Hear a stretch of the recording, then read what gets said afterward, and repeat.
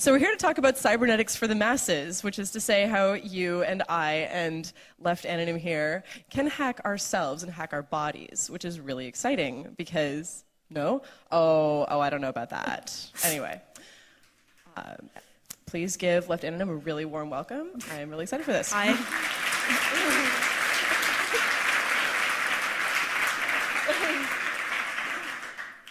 Okay, I guess I should start then. Hi. First of all, forgive me if I sound funny because I've never spoken on a microphone before.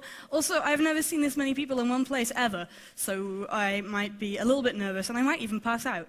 But anyway, I'm just here to talk to you guys about stuff that I do for fun, which is not very complex and not very high-tech, but not many people seem to be into it. So they asked me to do a talk, so I'm doing a talk. It's probably going to be more of a jabber, but first of all, my name's Left. I work with mostly implants. They're mostly in the field of sensory expansion. That is, I work with adding more data onto the sensory data that you get from real life. It sounds incredibly complex. It's really not. The whole thing works on one basic principle, that is that your nerves are electric things and electric devices can set off nerves quite simply. I'll be explaining all of this later.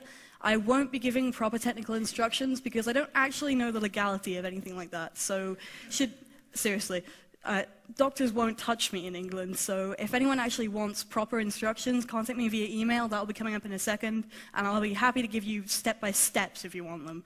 And it's really not very difficult, but it hurts a lot. It's the only thing. Okay, so this is me. I'm not very big. I'm not very clever. All I do is play about with junk. I cut holes in myself, I put things in the holes. The holes are full of electricity, and that's how things work. It's not complicated at all. That's my email address there if anyone wants to contact me. Although I should point out, this is why it's in red, I'm not a doctor. I'm not any kind of doctor. I don't have anything to do with any medical device ever. Please don't sue me. That's it. It says it there. Mostly I work with haptic stuff, that is, devices that work on touch-based, except I'm not really sure if haptics is the right word for it anymore, because it's more like electronic haptics or subdermal haptics or something, but that's mostly correct. That's my crappy blog there if anyone wants to visit. It has some documentation and mostly whinging. Okay, so mostly they call me a biohacker. This is experimentation on the lowest of low budgets. I have no budget, no money, no anything. So all I work with is stuff that you can get in a kitchen and that you can work with, junk, basically. If it's under 50 euros, I've got it. Otherwise, no. So my goal is functional subdermal electronics. I don't care about LEDs under people's skin. I don't care about stuff that you have to wear. I want proper implanted extensions to the human body. So far, this has been mostly successful, with a lot of pain and a lot of side effects and things like that. My personal goal is sensory extension. That is, there's a lot of other goals in this field, but mostly they're just goals. As far as I can tell, I'm one of the only people who actually works with this stuff rather than sitting there thinking, wouldn't it be great if it actually existed? So, although it's just me, this has a lot of potential for expansion. I'm basically the sort of start-off point. If other people joined in on this, it would be a lot better than it is. So as it says, I'm on the lowest of low budgets. I have no money, no surgical theater, no doctors, no anything. So anything that I can do, you guys can do. If I give you step-by-steps, there's no choice. I mean, you'll definitely be able to follow it. Okay, why? Lots of people ask me this all the time. Basically, it's just curiosity. It's curiosity that's probably going to kill me one day because I've sent myself to hospital a couple times. As there's not many other people working on this, so if I don't do it, chances are it won't actually get done. Well, up until now, of course. I'm hoping that this will inspire some of you guys to do things. They call it grinding rather than actual transhumanist technology because most transhumanist technology is kind of reserved to laboratories for very, very rich people.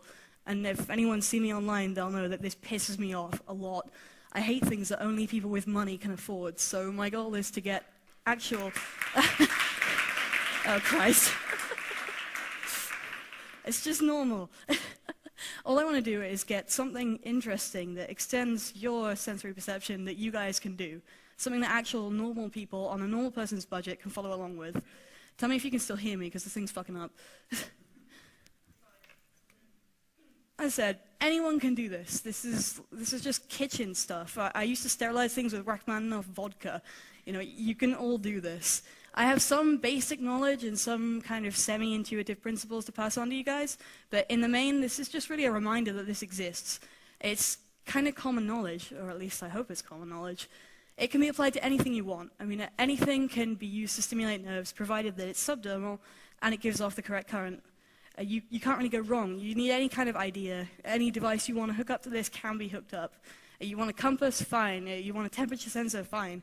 Anything you like. Fundamentally, devices stimulate nerves. All they need to do that is to give off a current. Anything that gives off a current and is safe inside your body can be used as a subdermal device, given some pain. Okay, a lot of pain. Health warnings, I have to give you these, unfortunately, and take up 5 minutes of your time. I'm not a doctor, I'm not a lawyer, I'm not shit. I'm just left. I sit in my kitchen, I cut myself up. There's a lot of pain in this and a lot of risk. In fact, putting certain things in your fingertips hurts so much that you can't fucking see. So if you do get involved in this, please make sure you know what you're doing and you're ready for pain, because there's a lot. A lot. Anesthesia is not legal in a lot of countries, so please find out what's legal and what's not before you do things. Don't sue me. You still need a bit of money. I would tell you guys a bit about this. Self-surgery is the complete last resort. I tried about 2 weeks of things. I tried every single doctor in my country before I found out that it's illegal. You have to ask every expert you can get to first. There's a guy called Amal Grafstra in the US who has RFID things done. Boring, I know, but he had a doctor do it. So some doctors will allow you. Some doctors are bribable. Mine are not. British GPs, as it says, have a crow up their butts and won't let you do anything. So don't even bother trying them and find out what's going on. Read up on infection prevention before you do anything. You'll need proper tools. You can ask me for where to get yours and what to use, depending on what you're doing. Anesthesia, wound care, that kind of thing. This is all stuff that you'll need to do research on if you're actually going to follow me, which maybe you should. Okay, so this is my main principle, nerve stimulation. Anything can stimulate nerves, as I said. This has been known to medical science for a very long time. As long as you pass current through a nerve, you can set off the nerve. Depending on the strength of the current, this will make the nerve either move muscles. The sensors that I have just set off small nerve endings, so you get like a sort of tingling sensation. That's mostly what you're looking at. It's a very, very small current. I'm not sure how small, but it's enough not to be noticeable anywhere else. Generally, the only place you can do this is the fingertips, because a place has to be quite nerve-rich before this will work. I did try everywhere else. It doesn't work in the back of your hands. It doesn't work on the palms of your hands. It doesn't work on your arms. You're going to have to put this in the most painful place, basically. So if you can set off less dense nerves with much higher current, but I'm still experimenting with this. I don't suggest you do. Leave it to me to fuck myself up with this. Natural sensors work the exact same way. This is nothing new. This has been done in the human body for thousands of years because your nerves are electronic. I said artificial sensors can do this too. I have a bunch of magnetic implants which do precisely that, which are more or less how the principle came across, although don't think that I invented this because I didn't. Those are invented by Steve Hayworth. I'll be talking more about those later. Anything that's attached to an electrode can be output, so anything can be made into a sensory device. I think I've probably said that like 5 times now, but I wanted to get it across. Although anything you can fit under your skin and hook up to an electrode can work as an implant, given your propensity for pain. Caveats, I have to warn you, you'll need electronics knowledge. I don't have that, so I have a lot of people online who help me out and friends who know it. So it's useful to have some background of yourself. You're all hackers, you probably have more than I do. Bioproofing is a whole world of nasty, rusty, scummy fun. Please make sure that you bioproof things. There's something that you can buy called Sugru, that you get it online. It's moldable silicone rubber, really useful stuff. Hot glue works too. And as I said, please do your legal research. Miniaturization too, I've had a lot of problems with that because a lot of things come on PCBs that won't actually fit. PCBs themselves are not good for going under your skin, trust me. As it said, if you place it too tightly, sometimes you'll knock into a corner or something and everything will come out, and then you have to start again. So be careful of breakage, be careful of society, because that's pretty much what they do. They just look at you and they're like, what the fuck did you do that for? Ew, ew, ew, and they all freak out. And it's just stay away from normal people, they're stupid.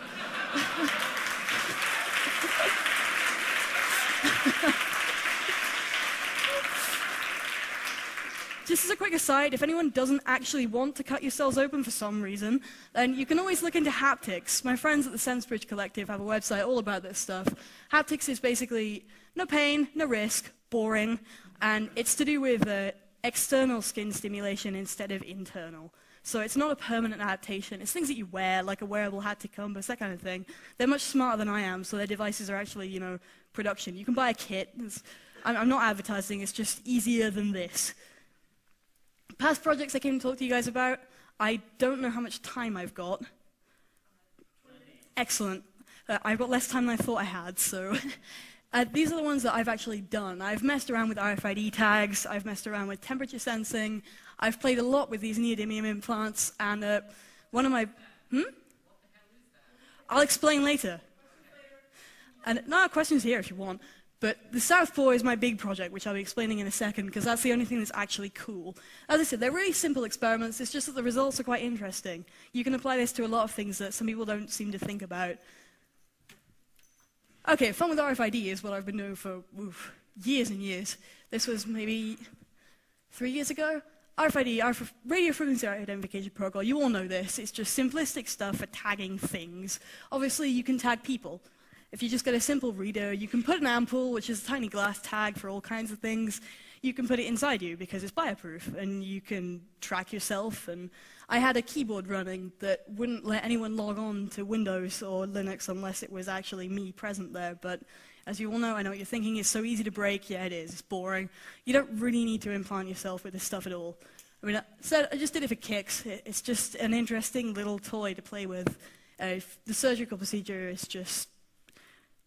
well, it's just a scalpel, really.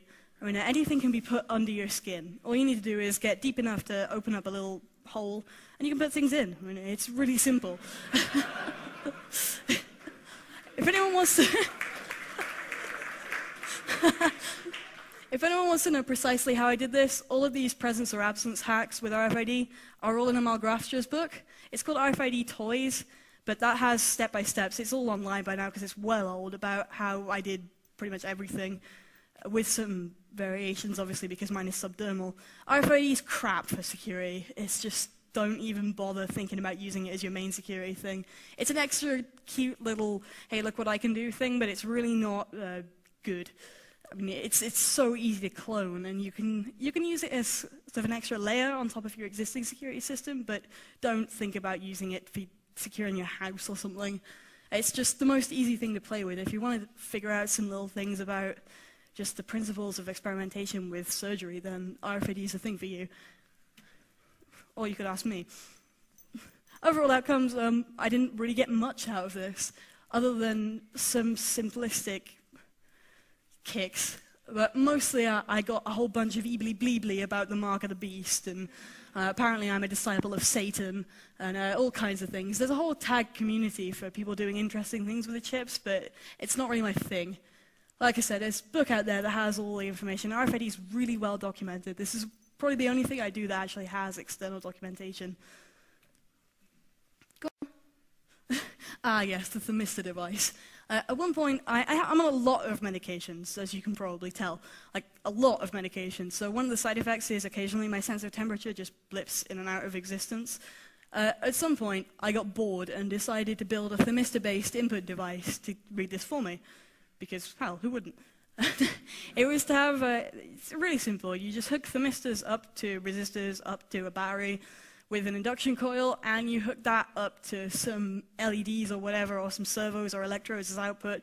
Really simple, just a little circuit. But I didn't have enough electronics knowledge to do that, as we'll explain later. It would have worked, but it didn't. The basic idea was just, like I said, a lithium cell attached to thermistors, attached to LEDs. Level of brightness or level of haptic stimulation would determine the level of heat. Could have been a haptic device, could have been a visual device, could have been whatever you wanted. Mostly from this I learned how to waterproof things, which I'll explain to you guys later, because it was knowledge hard-earned. The waterproofing, before I discovered this Suguru stuff, was almost impossible to figure out. I couldn't find anything that would stay, what's the word, intact inside the human body. I couldn't find anything that wouldn't be degraded by your natural enzymes or whatever. I mean, especially something through which small devices like the thermistors would actually work.